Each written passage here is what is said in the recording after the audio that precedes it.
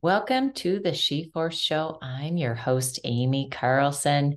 Today I'm doing a solo on the idea of asking, receiving, and reciprocal energy. If you are like me, you perhaps have had a struggle in allowing yourself to ask. Ask for help, ask for what you want, ask for support. Any form of asking has been difficult for me. I have taken on this idea that I am so independent that I need no help. Of course, over time, that really isn't the truth. It really isn't how I want to go through the world. And I have been actively, uncomfortably cultivating the a way for myself, a path for myself to be more comfortable with asking. As you know, having been on the receiving end of an ask, it feels so good. It feels so good to have clarity about how you can help. It also feels good to have clarity so that you know, can you help? Because sometimes you may have been asked to help with something that isn't within your capacity. And of course, it's okay to say no. But when our friends and loved ones come to us with something very clear about how we can be supportive, that is the best. Even thinking of it in the simplest terms, if you're invited to a potluck, think of the difference between someone saying, you're invited to a potluck, bring what you want. Okay, that allows for a lot of choice, but also overwhelm. Or if someone says, I'd love to have you come to the potluck. Could you please bring a dessert? Suddenly, it gets so much more clear so quickly. Your mind comes up with an idea. You know what to bring. You know you will be of service because you are bringing what they asked for. So, this idea of asking goes along with receiving. Sometimes we can be uncomfortable with both asking and receiving. So I've got 3 steps to help you clarify. These are the steps that I, on a regular basis, work through myself as I develop this muscle of being able to ask. And then at the same time, develop the muscle of being able to receive. Kind of like I use a lot of health analogies because that's part of my background. But when you think of the 2 muscles, the bicep and the tricep, and how they work together, that's how I think of asking and receiving as well. One is being the stabilizer while the other one is mobilizing. And same idea with asking and receiving. So, step number 1, you need to get clear on what it is you want. Here's how I find myself sometimes going round and round. Before I really understand that I need some support, I may find myself going in circles. I may find myself dragging my feet. I may find myself overwhelmed. That's the signal to me that there's something standing in the way, either something that I can't do 100% on my own or something that I'm not ready for. So if it is that I need help, step number 1 is I need to get clear on what I need help with. So that could be something like when we converted our shed into my office, the space that you see now. It took me a while to actually come up with what it was I was looking for. My previous and still sometimes go to is this kind of wishy-washy, sort of read between the lines communication, especially with my family. And so it took a while for me to get to the point. The point was I needed a space where I didn't feel like I was asking unfair things of my family. For example, during the middle of the day when somebody's coming home and making noise within the house, which they should be able to do, and perhaps I'm recording a podcast or on a Zoom call, I needed to be able to clearly say to them, I need a space where I can do my work and not be interrupted and also not interrupt you. So once I was able to articulate that, then they could start brainstorming and coming up with ideas. And the next thing was my son and my husband both said, how about the shed? We could convert the shed to an office. Step number 1, get clear on what you need help with.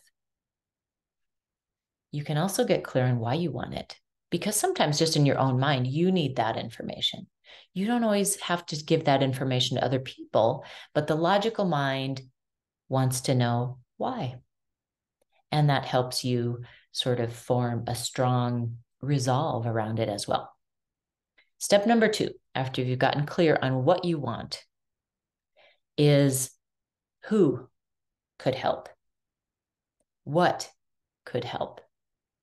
So maybe somebody comes to mind right away. I need to ask that person. Or maybe you want to brainstorm first to come up with a list. Maybe it's not a person that you need. Maybe it is a service that you need, information that you need.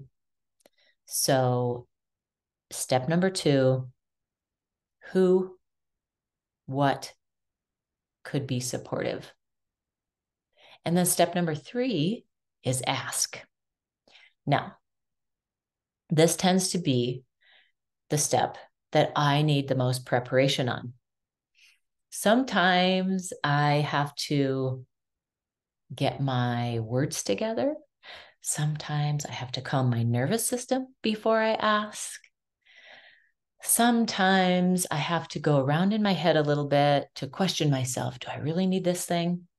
I'm telling you, I'm new to this. So it's still the phase and the stage that I'm in, that I go through this little dance. Like, are you sure? Is this really what you want? Even some of this stuff about worthiness and deserving can come up. So don't be surprised if that happens to you. So step number 3 is the step that I often spend the most time in. Do a little inner work around. And then when I feel solid in what I want and who, what can help me get there, sometimes I strike a power pose. Sometimes I do a practice run of asking for what I want. And then, as clearly and concisely as possible, just ask. I have found the fewer the words that I use, the better. In the past, I always wanted to explain myself, give all these reasons about why I needed it, and give some excuses about this and that. And none of that is necessary. And it just makes you wobble. So stand firm. I have found standing helps. Even if you're on the phone, stand when you ask. Do your power pose if you want to. Say it directly. Put it in one sentence. And then wait. And you will get an answer. From there, once you've done those 3 steps, you can put timelines together. You can figure out the next actionable steps. But I have found these 3 things to be the most helpful to me to practice asking, receiving, and getting into what is called reciprocal energy. Most of us want to know how we can support one another and exchange our energy and our gifts and our skills and our appreciation. So if you still find yourself having trouble asking, receiving, remember that if you don't ask, you can actually stop someone else from giving of themselves. And when it's put to us that way, we never want to stop someone from sharing their own gifts, from being delighted to help. So, to quickly recap, in this art of asking and receiving, step number 1, get clear. What is it you want? If your mind wants to ask as well, why do I want it? Step number 2, who, what can help support me? Make a list or come up with that person or that phone number that you need to call. And then practice. Practice asking. Ask in front of the mirror, go in your power pose, write about it, whatever's helpful. Ask directly and concisely. And then wait for the response.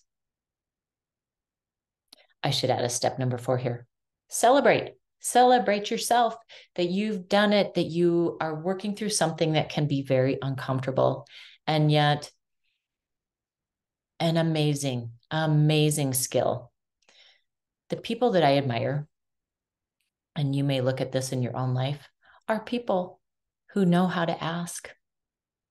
They are people that don't think they're going to get through this world and experience all of the success in whatever ways are meaningful to you by themselves.